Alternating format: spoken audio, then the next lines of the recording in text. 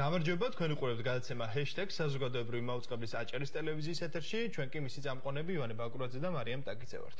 მოგესალმებით, აჭარის საზოგადოებრივ მაუწყებელთან საპროტესტო აქცია მიმდინარეობს.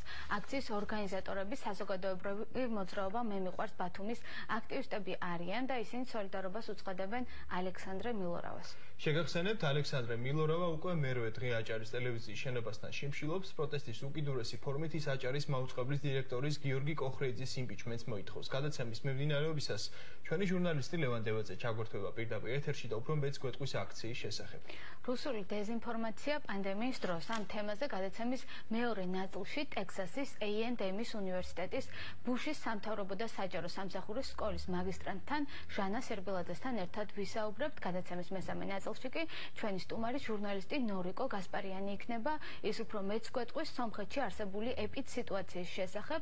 შეგახსენებთ, ბოლო რამდენიმე კვირაა სომხეთში კორონავირუსის ახალი შემთხვევების სწრაფად იმატებს. აქვე გეტყვით, რომ პირდაპირ ეთერში ვართ გადაცემის Facebook გვერდზე, სადაც შეგიძლიათ გაგვიზიაროთ მოსაზრებები ჩვენს ჰეშთეგებთან დაკავშირებით და მოგწეროთ ის საკითხები, რაც თქვენი აზრით უფრო მეტ ყურადღებას საჭიროებს. უკვე მეორედ გაიმართა თურქეთში დასაქმებული საქართველოს მოქალაქეების აქცია ბათუმში. თუ როგორ ჩაიარა აქციამ და რა იყო მათი მოთხოვნები, გიორგი არობელიძისა და გიორგი გოგავას მიერ მომზადებულ ვიდეოში ვნახავთ და დავბრუნდებით ახალი თემებით.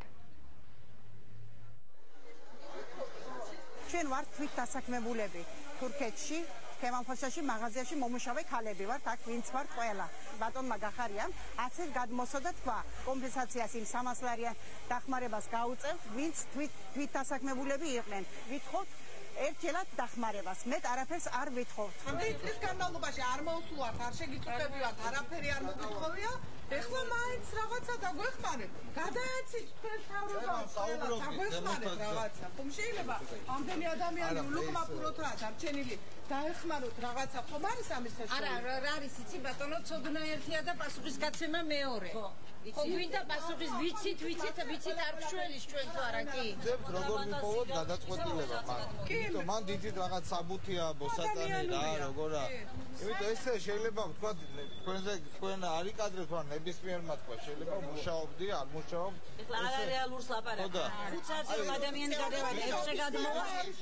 ამის მოტყუება შეიძლება? მან ეხლა მიდის, ასე ვთქვათ, მექანიზმის მოფიქრება, როგორ შეიძლება ამის დადასტურება რაღაც აი ამაზე მიდის. მართლა მე არ გატყუებთ ეხლა. ყველაზე ადვილი დასადასტურებელი როგორც თვით დასაქმებულები ჩვენ ვართ.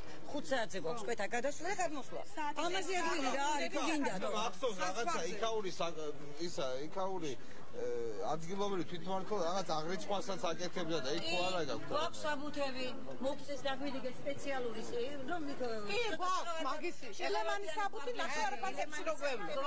კი გვაქვს. ანუ თქვენ რაღაც საბუთი გაქვთ, ითაც დასტურდება რომ იქ მუშაობთ. ხო ასეა და საბუთის დაგვიტერია ყველადღიური სურა გვაქვს. არა, იქაური ხელისუფლების მიერ რაღაც მე ვიცი რომ რაღაცა ადრე აღრიცხული იყო. კი, მაგი მეცმა. კი.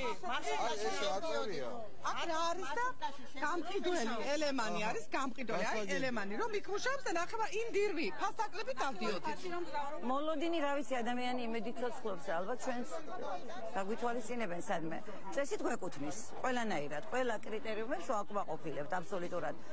გვეკუთვნის, როგორც გვითვალისწინებენ არჩევნებში და მოვდის ბიულეტენები, ისე გაგვითვალისწინონ აქაც.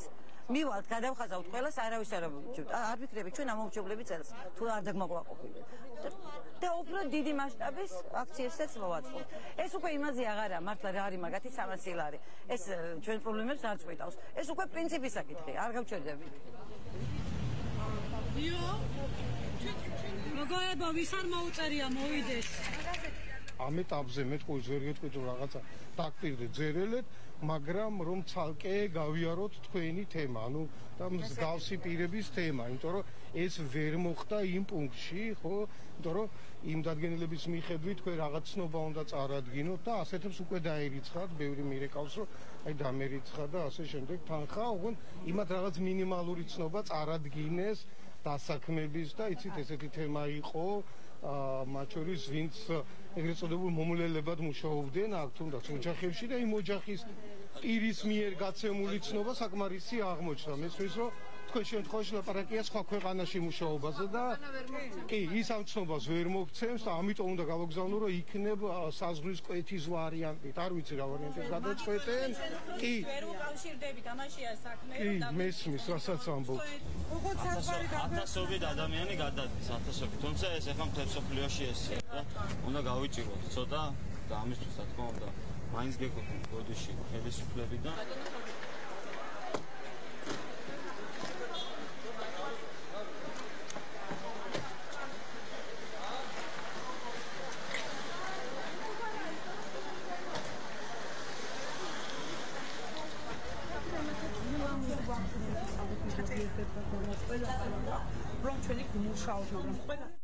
ჩვენ ბუნებრივია ამ საკითხს დავაკვირდებით და პერიოდულად გავაშვებთ. ახლა კი შემდეგ ჰეშთეგზე უნდა გადავიდეთ. აჭარის მაუწყებელთან საზოგადოებრივი მოძრაობა მე მიყვარს ბათუმის ორგანიზებით საპროტესტო აქცია მიმდინარეობს. სახელით სიტყვის თავისუფლებისთვის მოძრაობის აქტივისტი ალექსანდრე მილორავა უკვე მერვე დღე აჭარის მაუწყებელთან კარავი აქვს მას გაშლილი და მერვე დღეა ის შიმშილობს. აქციიდან ჩვენი ჟურნალისტი ლევან დევაძე ჩაგვერთვება, თუმცა მანამდე ჩვენ უნდა ვნახოთ, ვიხილოთ საზოგადოებრივი მაუწყებლის აჭარის ტელევიზია და რადიოს ადმინისტრაციის პასუხი განცხადება, რომელიც დღეს გააკეთეს, ვნახოთ ვიდეო და დაუბრუნდებით შემდეგ უკვე ლევანს ჩართვაზე. იმ ფაქტობრივმა გარემოებამ, რომ ბოლო დღეებში ხშირი არის კანონმდებლობის დარღვევა და ადგილი აქვს მოშიმშილეების თუ აქციის მონაწილეების მხრიდან პოლიტიკურ დაკვეთებს და პოლიტიკურ ჩარევას მაუწყებლის ფუნქციებში. ზეწოლას თანამშრომლებზე, ზეწოლას მაუწყებელზე მთლიანად რაც აკრძალული არის კანონმდებლობით. საზოგადოების ყურადღება გვინდა გავამახვილოთ იმ გარემოებაზე, რომ დღეს პირები, რომლებიც მოცემულ შემთხვევაში წარმოგვიდგნენ როგორც ნეიტრალური ადამიანები, რომლებსაც უყვართ აჭარა, კუთხე, რომლებსაც თითქოს და აინტერესებთ საზოგადოებრივი მაუწყებელის მომავალი, ახორციელებენ პოლიტიკურ შეკვეთებს.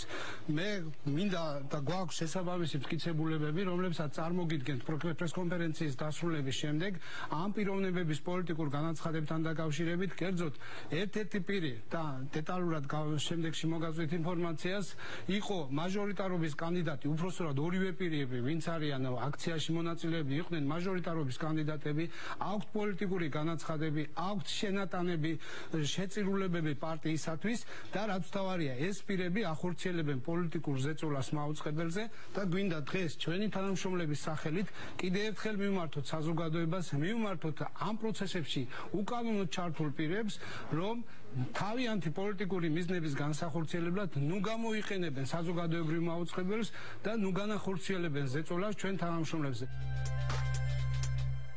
ეს იყო განცხადება აქტივისტების შესახებ, როგორც უკვე ვთქვით, მაუწყებელთან მიმდინარეობს აქცია, საიდანაც ჩვენი ჟურნალისტი ლევან დევაძე ჩაგვერთვება და უფრო მეტ დეტალს გვეტყვის. ლევან, როგორ გესმის ლევან დევაძე, ჩვენი ჟურნალისტი გვერდება პირდაპირ ეთერში აქციიდან. ლევან, შენ პირდაპირ ეთერში ხარ, როგორ გესმით ჩვენი რა ვითარებაა ახლა მაუწყებელთან?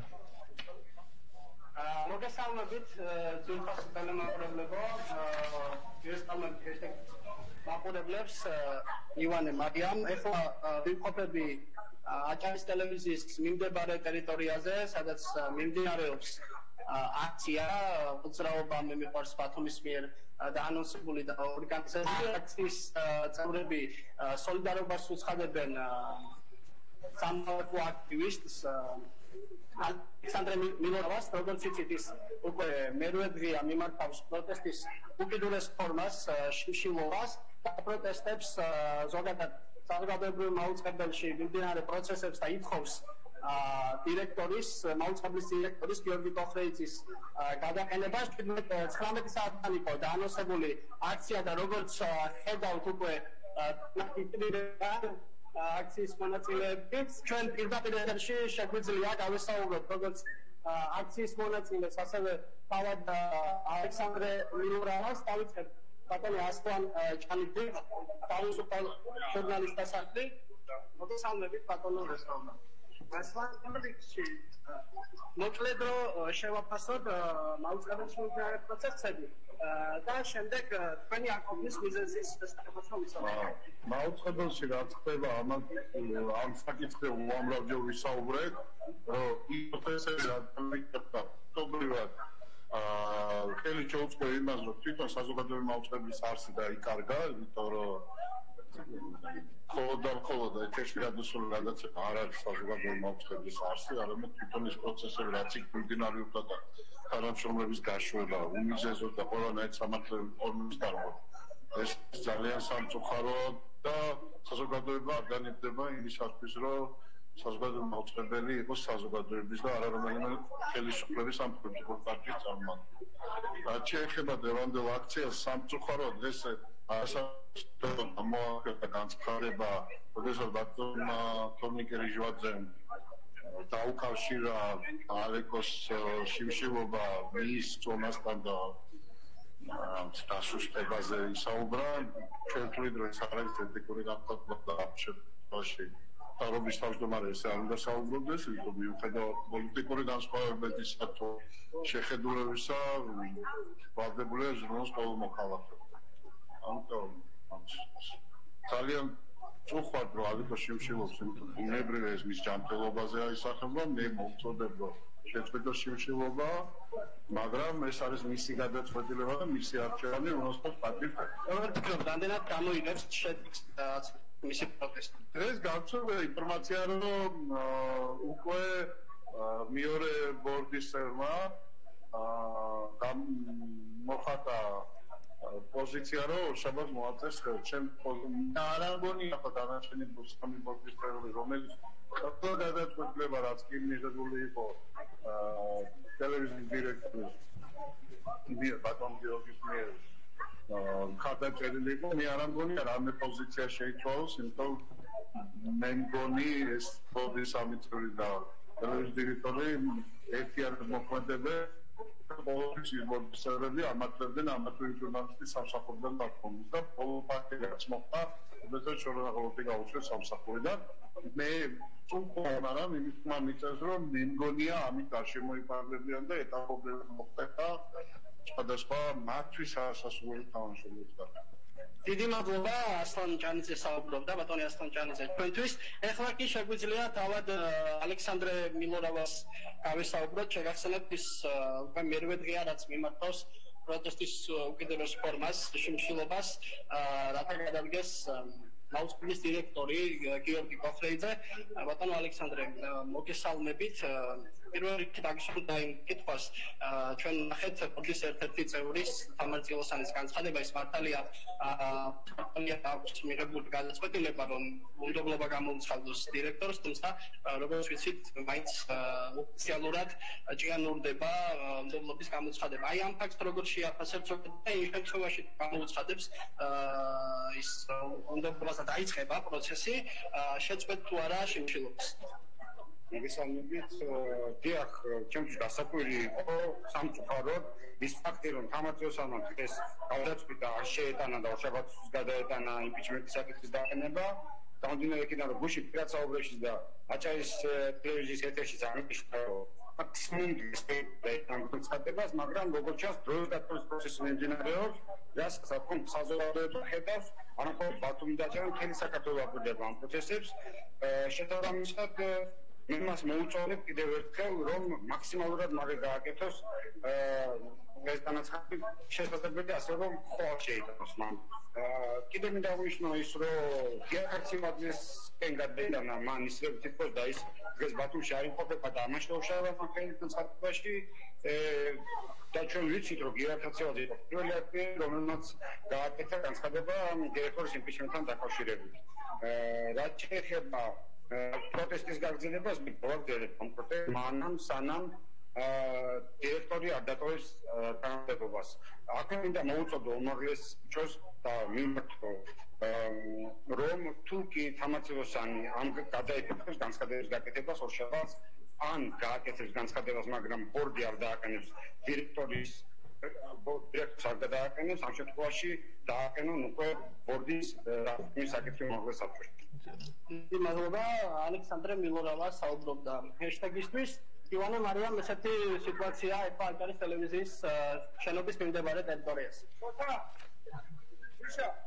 მადლობა ლევან დევაძე, ჩვენი ჟურნალისტი გვიყვებოდა თუ როგორ მიმდინარეობს აქცია საზოგადოებრივ მაუწყებელთან. და ჩვენ უნდა გადავიდეთ შემდეგ თემაზე, რომელიც უკვე სომხეთის რესპუბლიკაში მიმდინარე მოვლენებს ეხება. გადავიდეთ შემდეგ თემაზე. სომხეთი პანდემიით გამოწვეულ მძიმე შედეგს ვეღარ უმკლავდება. ოფიციალური პირებისგან უკვე გაჟღერდა ინფორმაცია იმის შესახებაც, რომ სომხეთის ჯანდაცვის სისტემა რესურსების ამოწურვის ეტაპზეა და ისინი ვეღარ უმკლავდებიან პაციენტების ნაკადს. რამდენიმე დღის წინ უსიამოვნო ფაქტის შემსწრენი გავხდით. სომხეთის ჯანდაცვის მინისტრის მხრიდან ირიბი მინიშნება გაკეთდა იმაზე, რომ მეზობელი ქვეყნები შესაძლოა მალავენ რეალურ ციფრებს. რეგიონის გეოპოლიტიკის მიხედვით ეს ფრაზა საქართველოსაც გავრცელდა და ამას შესაბამისი პასუხი ქართული მხრიდანაც მოჰყვა. საბოლოოდ სომხეთის ჯანდაცვის მინისტრმა განაცხადა, რომ გავრცელებული ინფორმაცია კონტექსტიდან ამოგლეჯილი გავრცელდა პრესაში. რა ხდება ახლა სომხეთში, რატომ უჭირს სომხეთის ჯანდაცვის სისტემას პანდემიასთან გამკლავება და რა ტიპის დახმარება სჭირდება მას ყველაზე მეტად ქართული მხრიდან. ჟურნალისტი ნორიკ გასპარიანი იქნება ჩვენი სტუმარი. რამდენიმე წამში შემოგვიერთდება ნორიკ გასპარიანი.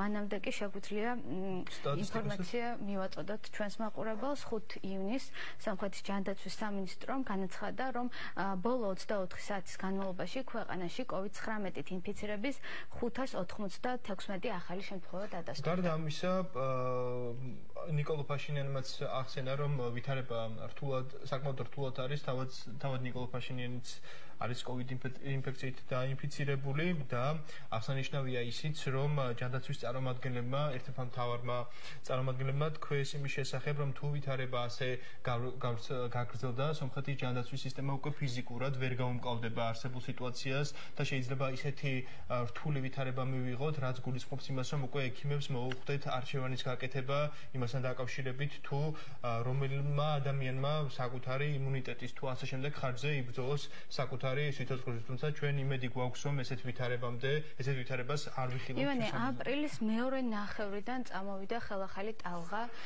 სომხეთში და უფრო მეტად გამწვავდა სიტუაცია.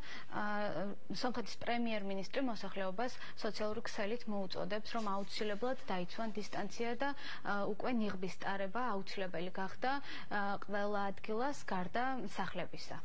და ასევე მნიშვნელოვანია ვისაუბროთ იმაზე, რომ სომხეთს სჭირდება დახმარება უფრო მეც დეტალებს ჩვენ ნორო გასპარიანი ჟურნალისტი გვეტყვის.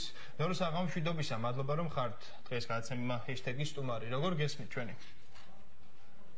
მშვიდობისა, მადლობა. ჩვენ ძალიან მოკლედ მიმოვიხილეთ სომხეთში მიმდინარე მოვლენები, თქვენგან უფრო მეტი გვაინტერესებს ბოლო ვითარებით სომხეთში რა ვითარებაა, საინტერესოა როგორია ბოლო მონაცემები და რა სიტუაციასთან გვაქვს საქმე.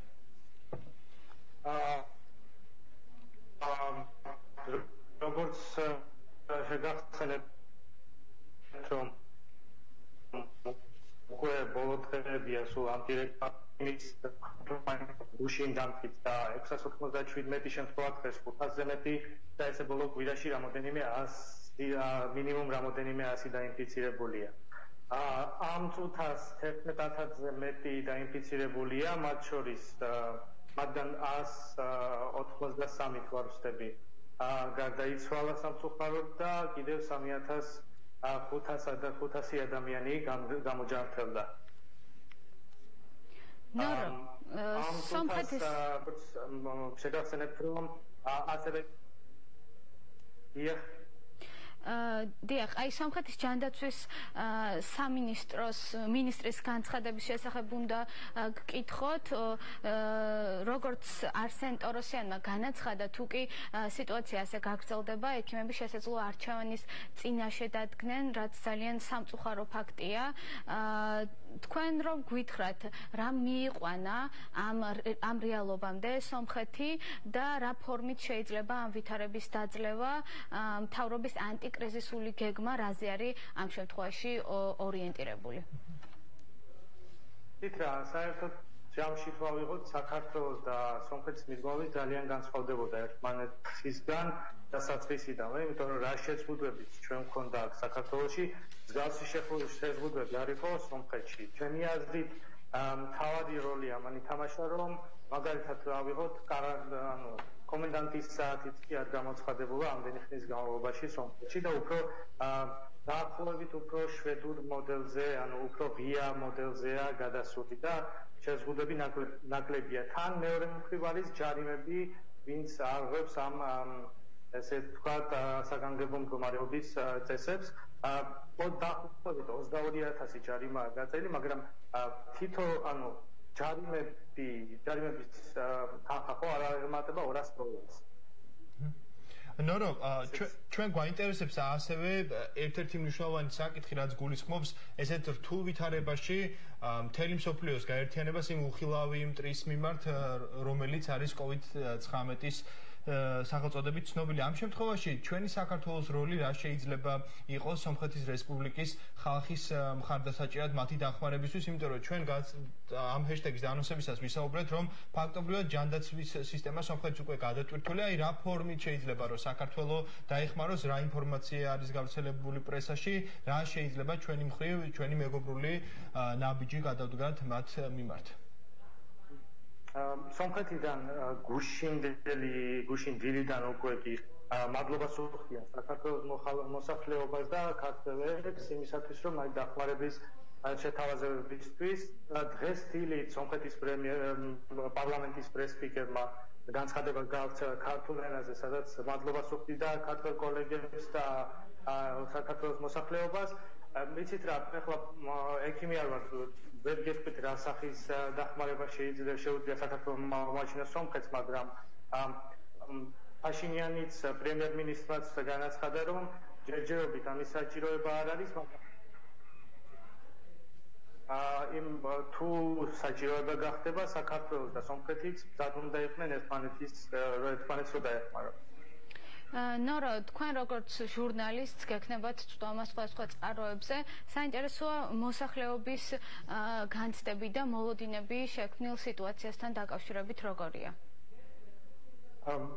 როგორც ჩვენთან უფრო მეტად ალბათ ეს არ ჯერა სამწუხაროდ კორონავირუსის, მიუხედავად იმისა, რომ ყოველდღიურად ამდენი ფაქტი ფიქსირდება კორონავირუსის.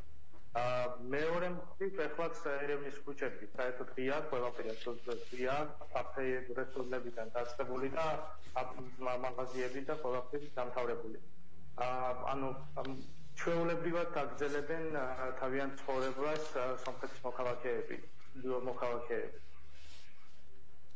ნორო, ასევე მნიშვნელოვანია ვისაუბროთ იმის შესახებ, რომ გასაგებია მეზობლური მეგობრული დამოკიდებულება, თუმცა საერთაშორისო მხარდაჭერის თვალსაზრისით თუ არის ცნობილი, რომელმა სახელმწიფოებმა ორგანიზაციებმა გამოთქვეს სურვილი, რომ სომხეთში არსებული ვითარება დადებითისკენ წარიმართოს, აი ამის შესახებ რა ინფორმაციას ფლობთ?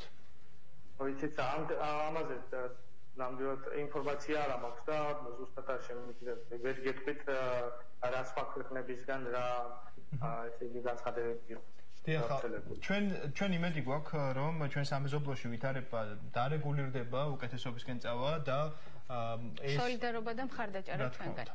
ჩვენ უნდა დაგემშვიდობოთ, თქვენ მადლობა გადაცემაში მონაწილეობისთვის. მაყურებელს შევახსენებ, ნორო გასპარიანი ჟურნალისტი იყო ჩვენი სტუმარი და ჩვენს სამეზობლოდ სომხეთში მიმდინარე მოვლენების შესახებ ვსაუბრობთ. დიდი მადლობა, ნორო. ჩვენ კი შეგვიძლია უკვე გადავიდეთ იმანის შემდეგ თემაზე. მიუხედავად პანდემიისა და მისი თამდევი კრიზისებისა, რუსული საოკუპაციო ძალები კვლავ აგრძელებენ ბორდერიზაციის პროცესს და კვლავ მიმართავენ ჰიბრიდულ ომს. კვლავ გრძელდება რუსული ბორდერიზაცია და დეზინფორმაციის გავრცელება. შეტევის ერთ-ერთი ობიექტი ბოლო პერიოდში ლუგარის ლაბორატორიაც გახდა.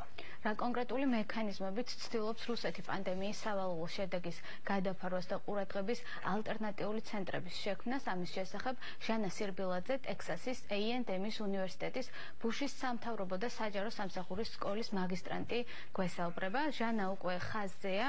მოგესალმებით ჟანა, მადლობა სტუმრობისთვის, როგორ გესმით ჩვენი ხმა? საღამშვიდობისა ჟანა.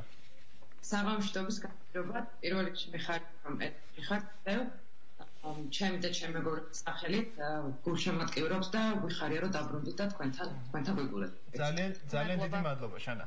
ჩვენ უნდა დავიწყოთ საუბარი აი ძალიან ვრცელ თემაზე, რაც შეეხება რუსეთის მხრიდან საქართველოს მიმართებით მცოცავ ოკუპაციას, ასევე დეზინფორმაციას, თუმცა პირველი ნაწილი უკვე ოკუპაციის შესახებ უნდა ვისაუბროთ. როგორც ვიცით, 22 მაისს საგარეო საქმეთა სამინისტროს ინფორმაციაზე დაყრდნობით გავრცელდა ის, რომ რუსეთის საოკუპაციო ძალებმა სოფელ მერეთში დაიწყეს ბორდერიზაცია. მოკლედ ფაქტი არის ის, რომ რუსეთი პანდემიის დროსაც არ ჩერდება და ცდილობს, რომ მაქსიმალური ზიანი მიეყენოს საქართველოს ერთიანობას საქმიანობას გადადგას ერთი ნაბიჯები. ერთი მხარეა ამ ყველაფერს სალომე ზურაბიშვილიც გამოიხმაურა პრეზიდენტი და დაგმოვის ფაქტი, თუმცა მეორე ნაწილია, როდესაც ჩვენ გმობთ როგორც ადგილობრივ ასევე საერთაშორისო დონეზე, თუმცა ეს ატომღაც ხშირად საკმარისი არ არის. აი ამ მიმართულებით რა უნდა გააკეთოს სახელმწიფომ იმისთვის, რომ დღის წესრიგში დაბრუნდეს ჩვენი პრობლემები და ისაუბროს მსოფლიომ რუსული აგრესიის შესახებ. საინტერესო თემა ნამდვილად, უბრალოდ ეს პერიოდი კიდევ ერთხელ ადასტურებს იმას, რომ რუსეთისთვის წითელი ხაზი არ არსებობს, პანდემია, რომელიც არის მსოფლიო კრიზისი რუსეთისთვის მათ შორის, არ აღმოჩნდა ხელშემშლელი ფაქტორი იმის, რომ რუსეთს გაეგრძელებინა საქართველოს ტერიტორიების მიტაცება. ამ ეტაპზე, როგორც ვიცი, 4 მუნიციპალიტეტის რეგიონში 4 მუნიციპალიტეტში გრძელდება რუსეთის მხრიდან ტერიტორიების მიტაცება, თუმცა პრობლემა ის არის, რომ კი აღშფოთებები ხდება, საქართველოშიც სოციალურ მედიაში ხშირად იწერება ჩემი და ჩემი მეგობრების მიერ, რომ დასაგმობია ეს ფაქტი, ამერიკის ელჩი ეხმაურება მუდმივად ევროპის კავშირის წარმომადგენელი საქართველოში, შემდეგ უკვე საქართველოს გაიტანა უთოზე ეს საკითხი, თუმცა როგორც თქვენ აღნიშნეთ, ეს ყველაფერი საკმარისი არ არის. საკმარისი არ არის იქიდან გამომდინარე, რომ თუნდაც ჩვენი პრეზიდენტის განცხადება იყო დაგვიანებული, საგარეო საქმეთა სამინისტროს განცხადება იყო დაგვიანებული, ეს ყველაფერი მოხდა მას შემდეგ, რაც რამდენიმე ჟურნალისტმა, მათ შორის გოგა აფციაურმა, რომელიც ერთ-ერთი უიშვიათესია, რომელიც კონფლიქტის ზონაზე წერს, ამ შემთხვევაში სამხედროსაც გულისხმობ, დაწერა სტატია რადიო თავისუფლებაზე, შემდეგ ამერიკის ხმამაც იგივე გააკეთა, ამერიკის ჟურნალისტმა და შემდეგ უკვე მოხდა ის, რომ საქართველოს საგარეო საქმეთა სამინისტრო ამაზე ოფიციალური განცხადება გააკეთა. პრობლემა ჩემი აზრით არის ის, რომ მედია წარმომადგენლებისთვის კონფლიქტის ზონა არის დახურული, მათ შორის არის დახურული აქტივისტებისთვის, ანუ ჩვენ ეხლა მე და თქვენ რომ მოვიდამოთ კონფლიქტის ზონაში შესვლა, ან მედია წარმომადგენლებმა შეუძლებელი არის იმ მოტივით, რომ საქართველოს ხელისუფლება ამბობს, რომ ეს ტერიტორია ქართველებისთვის უსაფრთხო არ არის. თუმცა ჩემი აზრით აღნიშნული მიდგომა არ არის სწორი, იქიდან გამომდინარე, რომ რაც უფრო ნაკლები ინფორმაცია ვრცელდება რეგიონიდან, მით უფრო კარგავს ეს თემა აქტუალობას. და მით უფრო ნაკლები, ანუ ტონი, ასე ვთქვათ, სუბუქდება ხოლმე აღშფოთების, რომელსაც გამოთქვათ ერთი სოფლის ოკუპაცია და მეორე სოფლის ოკუპაციამდე. შესაბამისად, ვფიქრობ, რომ პირველ რიგში უნდა მოხდეს ქართველების დაბრუნება, მედია წარმომადგენლების ამ ტერიტორიებზე, აქტივისტების დაშვება, რომლებიც პოლიტიკურად ანგაჟირებულები არ არიან და მართლა ყოველდღიურ რეჟიმში გადმოსცემენ მოსახლეობას და არა მარტო საქართველოს მოსახლეობას, არამედ საერთაშორისო საზოგადოებას თუ რა ხდება, ნაკლებად ასე ვთქვათ, პოლიტიკურ განცხადებებს გააკეთებენ და უბრალოდ ვიზრუნებთ იმაზე, რომ თემა დარჩეს აქტუალური საქართველოში და მსოფლიოშიც. ასევე ვფიქრობ, რომ საქართველოს უნდა გამოიყენოს საერთაშორისო საზოგადოება დონე, ასე ვთქვათ, იმისთვის, რომ პრობლემა დარჩეს აქტუალური, რატომღაც ახლა ისე ხდება, რომ რუსეთის როგორც ოკუპანტის სტატუსი ნენელა უკან მიდის, რუსეთი ამაზე საკმაოდ ბევრს მუშაობს, ეხმარება ის, რომ პანდემია და მსოფლიოს ყურადღება, ან მსოფლიო მოსახლეობის ყურადღება სხვა საკითხებზე გადატანილი და რუსეთის სტატუსი როგორც ოკუპანტის იმიჯი, ასე ვთქვათ, ნენელა, ასე ვთქვათ, სუსტდება. შესაბამისად, ვფიქრობ, რომ ჩვენ სხვა ქვეყნებთან ერთად, რომლებსაც რუსეთი არის ოკუპანტი და არ არის ეს მარტო მხოლოდ საქართველო, უნდა აქტიურად ვიმუშაოთ, ამ შემთხვევაში უკრაინას გულისხმობ და სხვა აღმოსავლეთ ევროპის ქვეყნებთან ერთად, რომ დავტოვოთ თემა აქტუალური, რომ რუსეთი არის ოკუპანტი, რუსეთს მათ სანქციები უნდა გაგრძელდეს და ასე ვთქვათ, რუსეთი უნდა დარჩეს იმად რეალობაში, რაც არის და მისი იმიჯი განსაკუთრებით ევროპაში არ უნდა შეიცვალოს, რომ აი დღეს ახლა აქტიურად ცდილობს რაღაცა მშვიდობის ყოფნელის და ასე ვთქვათ, იმ სახელმწიფოს თამაში თამაშობს, რომელიც აქტიურად ეხმარება თუნდაც იტალიას, ესპანეთს. დიახ, აი ამასთან დაკავშირებითაც ძალიან ბევრი დეზინფორმაცია გავრცელდა თუ როგორ ეხმარებოდა რუსეთი სხვა ევროპულ ქვეყანას. როგორც გრძელდება ბორდერიზაციის პროცესი საქართველოში, ასევე გრძელდება დეზინფორმაცია და ჰიბრიდული ომი. ამჯერად კონკრეტულად საქართველოსთან მიმართებაში თუ ვისაუბრებთ, ყურადღების ცენტრში აღმოჩნდა ისევ და ისევ ლუგარის ლაბორატორია, რომლის დაფუძნების მომენტიდან ვრცელდება სხვა მითი ლაბორატორიის შესახებ. რომ გვითხრათ ამ წლების განმავლობაში კონკრეტულად რა მითები გაგიგიათ ლუგარის ლაბორატორიის შესახებ და როგორ შეაფასებთ რა არის რუსეთის მთავარი მიზანი, როდესაც კვლავ პერიოდულად, ასე ვთქვათ, გვთავაზობს მორიგ ახალ მითს თუ როგორი ცუდია ლუგარის ლაბორატორია და ამჯერად მათ განაცხადეს, რომ სწორედ აქ მზადდება, შესაძლოა მზადდებოდეს ბიოლოგიური იარაღი. ხო, რა თქმა უნდა, ანუ ლუგარის მიმართ იერიშები ახალი არ არის, 2011 წლიდან რაც შემდეგ ეს ლაბორატორია შეიქმნა, მუდმივად დარტყმის საგანი არის ლუგარის ლაბორატორია. ეს პერიოდულად ხდება ხოლმე დამოკიდებული იმაზე თუ რა ხდება რუსეთში, რა ხდება საქართველოში. ხა როგორ სიტუაცია გვაქვს, ანუ რუსეთი თავიდან აცხადებდა, რომ კორონავირუსი და ანუ არ იყო რუსეთთვის პრობლემა და პირიქით დეზინფორმაციის მესიჯი მესბოქს ესეთი იყო მთელი მსოფლიოს მასშტაბით, რომ აი ევროპა ჩავარდა, ევროპამ ვერ შეძლო კრიზისთან გამკლავება, მაშინ როდესაც რუსეთი და ჩინეთი ამ ხრივ წარმატებებს აღწევენ.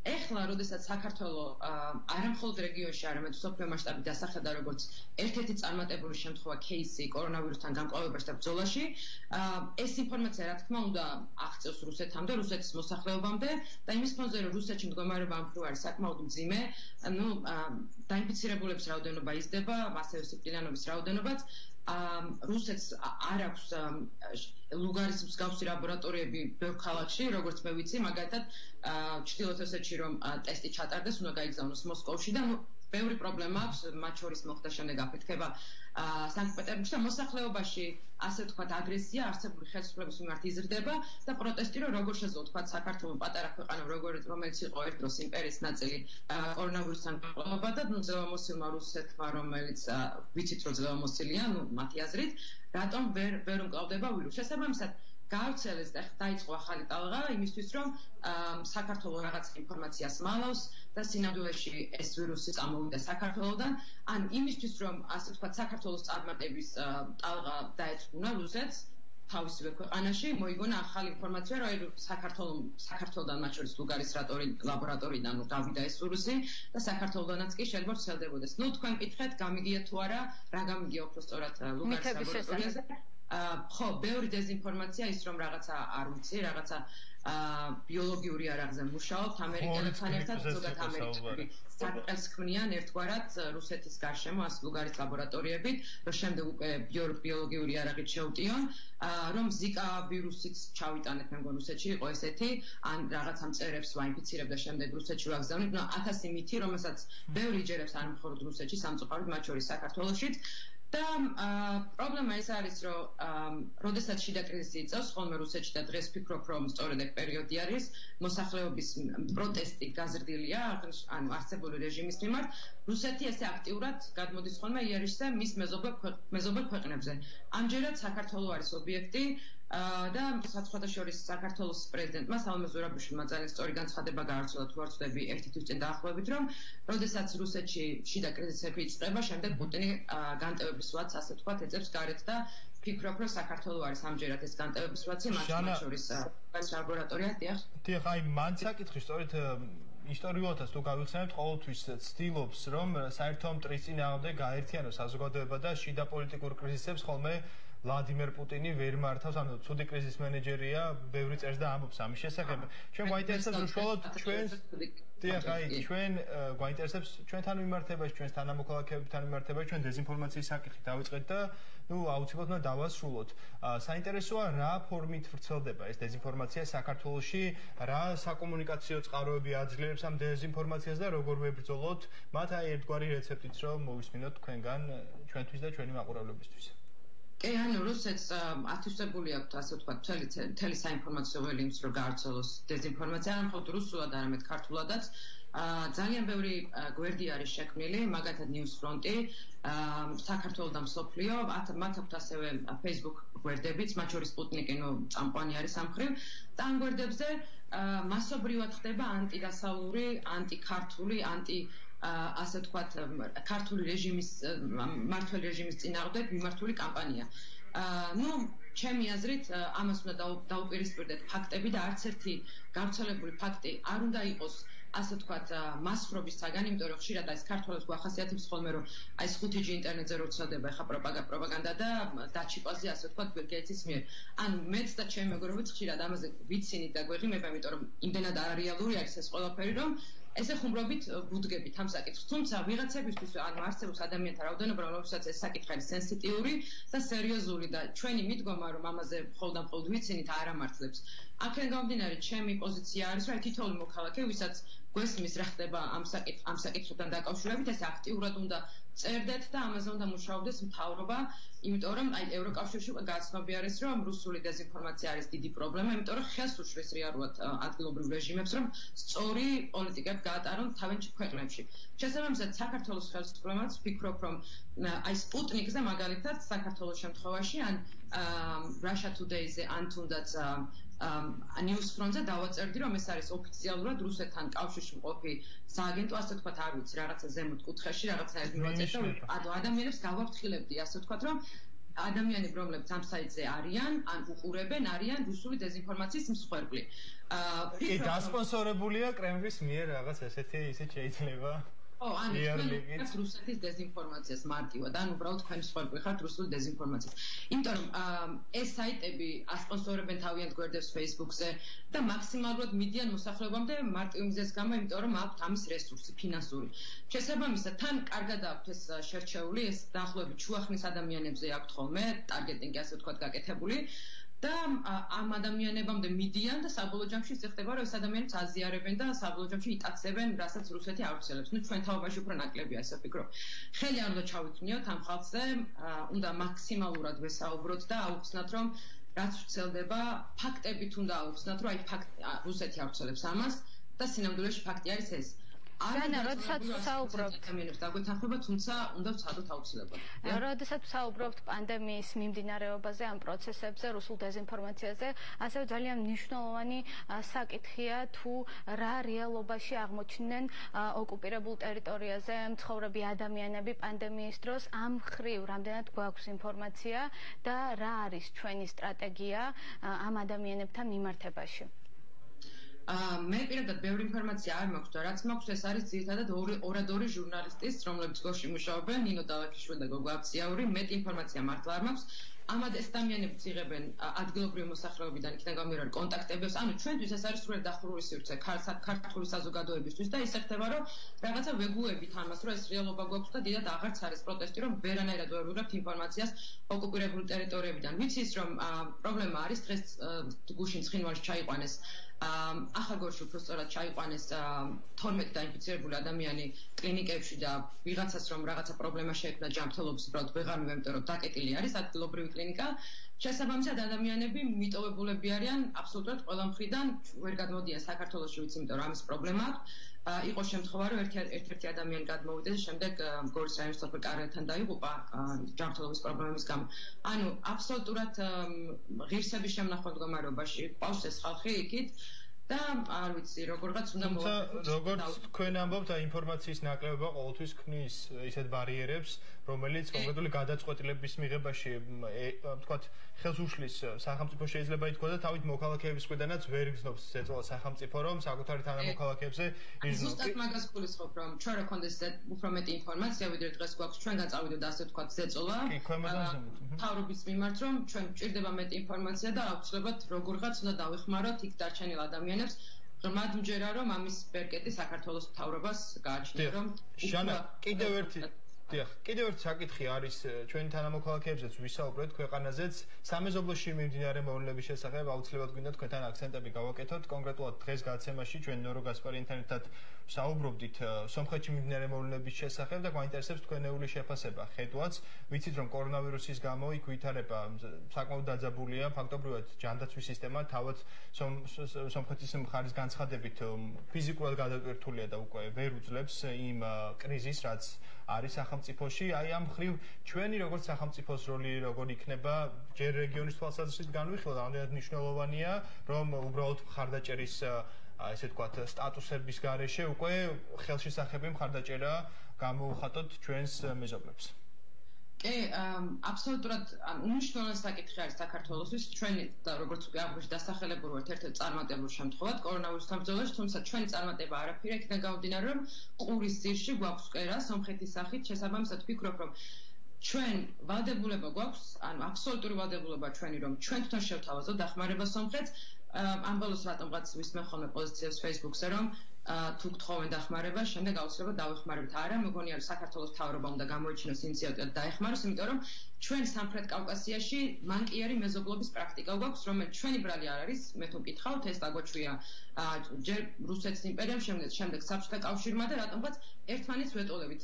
მე ვფიქრობ, რომ ეხლა გვაქვს საუკეთესო შედეგი, რომ საქართველოს თავისი რბილი ძალა გამოიყენოს, შესთავაზოს დახმარება სომხეთს და ასე ვთქვათ, მგონია, რომ ჩვენი მორალური კომპასი, არც თქვენ მორალური უპირატესობა გაგვჭდება რეგიონში, რომ უბრალოდ დავამყაროთ ახალი სტანდარტით, როგორი უნდა იყოს კარგი მეზობლობა და გარდა ამისა, ამის საშუალება გვაქვს, იმიტომ რომ ქალბატონი ეკატერინე ტიკარაძის განცხადებით 853 პაციენტის მკურნალობა შეგვიძლია ღიურად და დღეს როგორც ვიცი აქტიური პაციენტი ყავს დაახლოებით 200. აქედან გამომდინარე ჩვენ აბსოლუტური ვალდებულება გვაქვს თან შესაძლებლობა რომ მივიღოთ სომეხი პაციენტებს საქართველოს გაუმკურნალოთ ან თუნდაც ქართველი ექიმები ეპიდემიოლოგიურად დავაგზავნოთ საქართველოს სომხეთში და დაეხმაროთ თავიანთ კოლეგებს ან თუნდაც ელემენტარულ პირბადეებით დავეხმაროთ და უბრალოდ რაღაცა მხარდამჭერ პოსტებს გავსდეთ რომელსაც რამდენიმე მოქალაქე აქტიურად აკეთებს ნუ მეც ვორდები მათ Facebook-ზე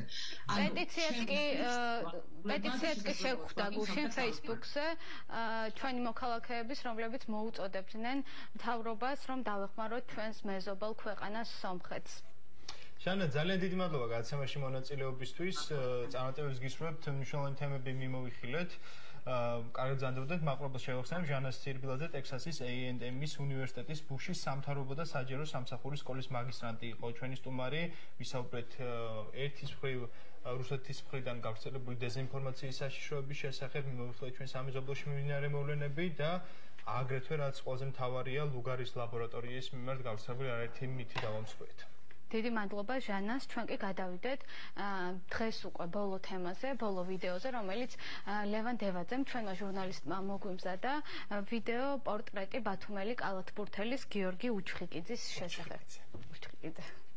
შესახებ რომელიც ცდილობს რომ პანდემიის ჟამს მაინც გააგრძელოს ვარჯიში შეძლების დაგვარად კალათბურთის მიმართულებით მოღვაწეობს ეს ახალგაზრდა ბათუმელი და ჩვენ შეგვიძლია ეს ვნახოთ ვიდეო როგორ ეხმარება მას მამა ამ რთულ პერიოდში და იმედია ეს ვითარება მალე დაალაგდება სპორტსმენები გააგრძელებენ ვარჯიშს და არა მხოლოდ ჩვენ კი ამ ვიდეოს დაგიტოვებთ და დაგემშვიდობებით ორშაბათამდე დავბრუნდებით 19 საათზე უკვე ახალი თემებით კარგად ზანდებოდეთ ბედნიერ უქმეებს გისურვებთ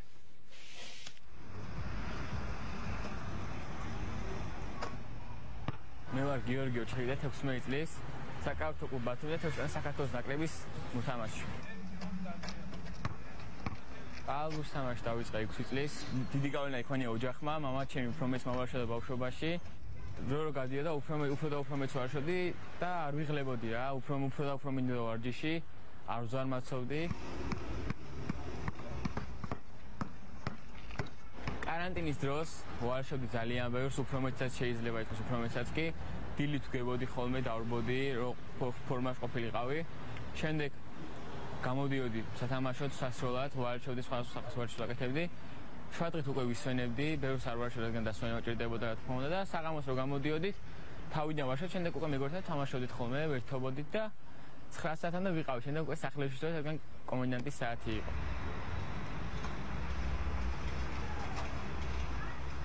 ჩარშანწი თბილისში იყო კემპი, საიდან შეგვაჩნდა 16 ბავშვი, წავედი ესპანეთში ვიყავით 2 კვირა და მაგის შემდეგ 5 ბიჭი დაგვიტოვეს და 1 წელი ვიყავით ესპანეთში ბასკონიაში.